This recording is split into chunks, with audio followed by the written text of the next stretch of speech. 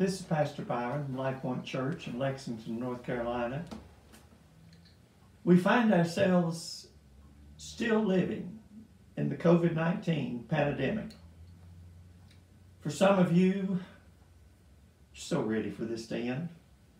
So ready for what I hear some people saying, I just want life to return to normal. But the words, life return to normal, what does that mean? What does that mean to you? What are you saying?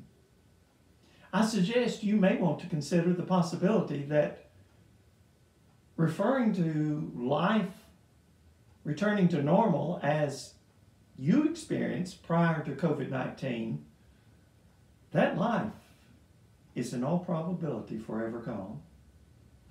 As a nation, America will not return to business as usual. Once this crisis has ended, we cannot default back to yesterday. The questions we were asking and answering before the virus, the questions have changed. With the changing of questions comes the changing of answers. We must consider what life will be like after COVID-19 passes, because it will pass. What will life be like for church? As a church, many of the traditional methods, many of the traditional ways of doing church, for example, just of greeting people, what we call in worship service the time of meeting and greeting, that will not be prudent to continue as we have in the past. Yes, I am aware that what I just said is painful. And I'm aware that some of you are saying right now, well, Pastor Byron, you can say whatever you want. I'm not changing. That is your choice. That is your choice for you. But the American life will be forever different. Church will be forever different. Now let's understand. Here's what's changing and here is what is not changing in the church. The methods in church will be forever different. That is reality. Whether you're ready to admit it or not, that is reality. You may deny the fact, but it's still reality. But may I also be clear, the methods are changing. The message is not. The message of the gospel, the message of the good news will not change. The method of discipling people, of growing people in the faith, of meeting people at their source of needs, of helping to feed people, of helping to clothe people. This we have found has become more prevalent in the church and in America. Do we want to go back to the days when we were basically ignoring that? I don't think so. Let's remember that in times of crisis, we always want to connect with our Creator. Always. The first words out of the mouths of millions when we entered into this pandemic was, "Oh God, oh God." You see, the reality is that humanity was created by God, our Creator, for a relationship with God. But He never forces the relationship. He provides us with the option. He provides us with a choice. God says, I'm ready to be your Savior. I'm ready to be your guide. I'm ready to be your healer.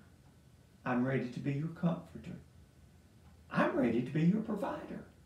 But each one of us must make the individual choice for ourselves of whether or not we're going to believe in Jesus Christ, whether we're going to believe in one God, whether we're going to believe that Jesus Christ, as He said in His words, I am the way, the truth, and the life.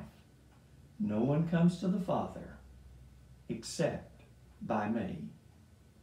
You see, the message of the gospel is the message that Jesus gave to the church as our charge. That's our Great Commission.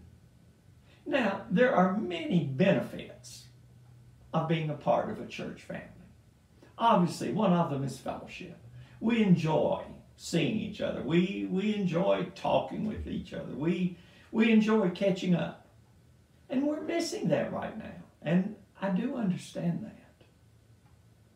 But I challenge you to understand that what is happening in reality is that, yes, we do not have the fellowship that we once had, and we miss it.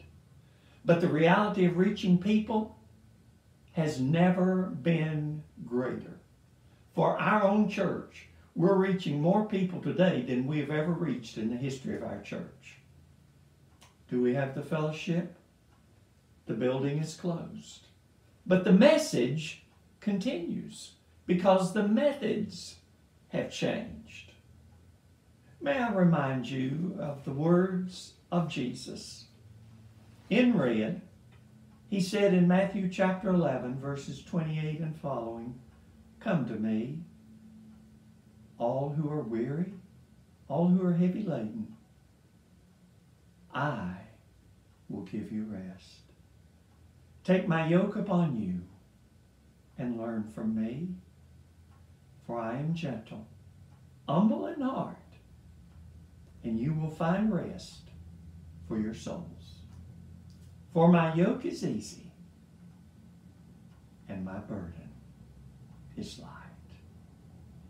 As we walk through this pandemic together, let's not lose sight of God and His design for the church to reach people.